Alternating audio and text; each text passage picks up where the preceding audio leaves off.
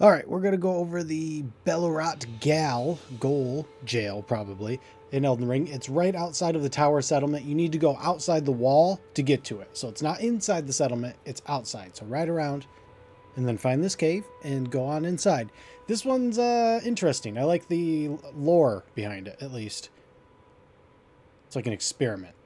Head inside. I as usual, I don't recommend fighting much because once you get to the boss, you can just scrap there. Grab the Site of Grace.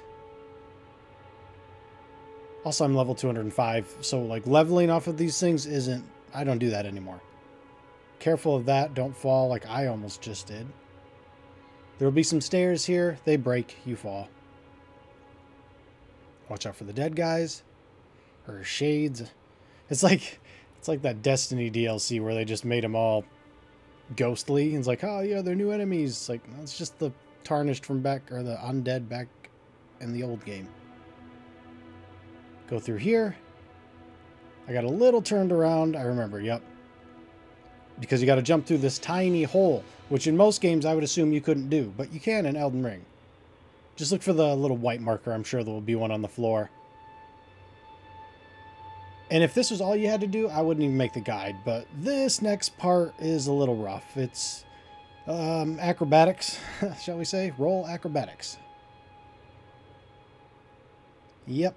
You can already see the bloodstains, right? You know where we're going? Good luck. Follow my lead. Dropping down slowly. I'm not sprinting. I'm not rolling. I'm just going off the edge and holding forward.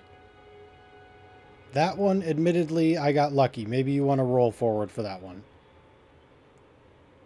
And I've made it down twice, to be clear, because I did one to beat it and one for the video. That guy below you is actually an enemy, so feel free to drop and kill. I just forgot. And then we're going out the door right over here. Oh, and if you talk to the ghosts in here, they talk about, like, please don't put me in the pot, because they, like, turn into these nasty things. Cool lore, huh? Keep on going. Got a bridge, as well as a big old jug over there. I don't know if you can actually get there now that I think about it, because there's a bridge that falls apart. See ya, dude. I've not been over there. Boundary break, maybe? I don't know. Anyways, you go this direction and the stairs are going to fall. I tried to get over there. Boom. And what's your other option when you become a jar, man, but to jump off a cliff? Alright, now this is a little bit of a maze too. You can explore if you want, but this is the direction you need to go. Clear out this guy, break his jar, end his misery.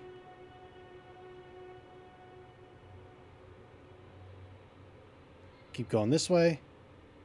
There's a lot of different paths, but this is the one we're taking. Jump over these downed jugs. Keep on going. I got a little turned around, but this is the direction we want to go. Suddenly we're playing a freaking platformer.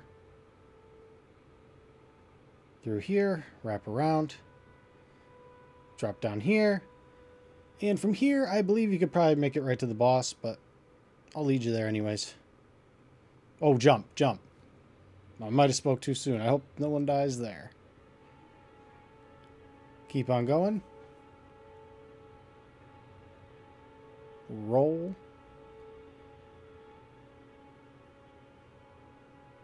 Make sure you look before you leap, because that definitely could have been me dying. And in there's where the boss is. Beat the boss and GG. Yeah, I think you get a war ash or something. I don't remember, but good luck. Bye-bye.